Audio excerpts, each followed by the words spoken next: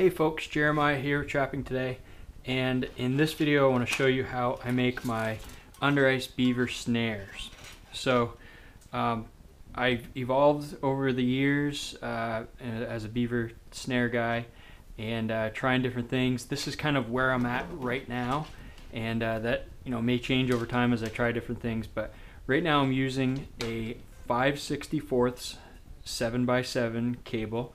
It's a Korean cable, pretty high quality. Got this stuff from Dakota Line. And I've got a spot I mark out on my bench and I measure 42 inches. So 42 inches seems to be the length that works well for me to get the right length on the snare, the right size loop on the snare without much extra slack. So I take that on my cutter, cut that piece, and we got our length to work with. Now, the key components of the snare are pretty simple. We have a 5/64 cam lock. This one's black. They don't need to be black. It's just these were easier for me to find. The black is for like land snaring, so coyotes and fox and bobcats don't see the shiny metal on the lock. Really doesn't matter for under ice beaver trapping. Then we have aluminum double ferrule, again 5/64 to fit that cable, and we're going to have a couple of aluminum stops. Finally, we're going to use a 3/32 aluminum double ferrule, and this is going to be used to hang our snare, and you'll see how I do that later. You can actually use just regular plastic tubing to accomplish the same thing. But anyway, what we're going to start with is we're going to take our snare cable, 42 inches long. We're going to grab our lock, and the easiest way that I come to think of it is this ridge on the front of this lock. Just think the cable is climbing up the ridge. So the cable goes up the ridge and through the slot, come back around, and then it's going to go through the opening on the other end of your cam lock, and then you're going to put your stop there. So we get the stop on our bench swagger, get that crimped down. You can also take this, put it on top of a vise and pound it down with a hammer. I've tried squeezing in the vise, does not work out that well, doesn't get a good tight squeeze. So now we have our loop, and as you notice, the way the end of the snare cable and the stop goes into the lock, it makes your loop all messed up, see? We want the loop to be a perfect vertical plane. So in order to do that is we need to kink this end where the stop is in order to let the cam lock sit vertical. So very simply, I'm just looking at the angle that came up at, and I want to take that cable and I'm going to bend it 90 degrees to that angle. So we bend it down. See, we got a 90-degree bend in the end of our cable. Slide that back in and look, perfect. So now we got a cable that lays nice and flat, and the lock is just perfectly the way we want it. As far as loading, you can find a lot of videos on loading snares. I haven't found it to be incredibly necessary for under ice beaver trapping, snaring, but basically run your loop to about half the normal width. That a few times.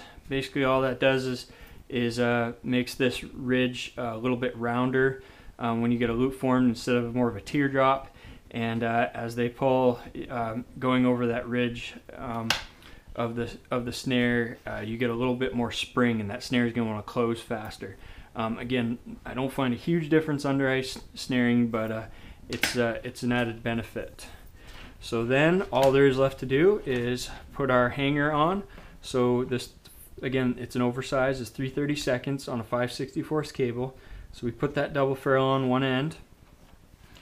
And basically what this is going to do is once we got our loop size right, that ferrule is where we're going to stick our pigtail wire through to that's anchored to our pole, and that's going to support the snare, the height that we want it, the angle that we want, and we can adjust that down, up, side, whatever which way we want to go with it. You can, like I said, you can also use plastic tubing. It's a little less durable, but it is cheaper. Although you can reuse these a number of times. And then finally, we're just going to make the end of our snare, and different people do this differently. Some people like to just make a loop and close it. I like to have an adjustable loop. Again, a little more expensive because you use an extra stop, but it's just a few pennies. So this is that 5/64 aluminum double ferrule. We're just going to run in one end and make a loop, run out the other. And we're going to extend this a little further so we can get our stop on. Once we get that stop on, we're going to run it onto our bench swagger. Crimp it down so we get the stop on the end. We pull it tight, and now what we have, it seems to work just perfectly, where we have a loop that we can widen out. We can get it onto our vertical snare pole, pretend my fingers are the pole, and we can just cinch it down to the tightness that we need to get it wrapped around that pole.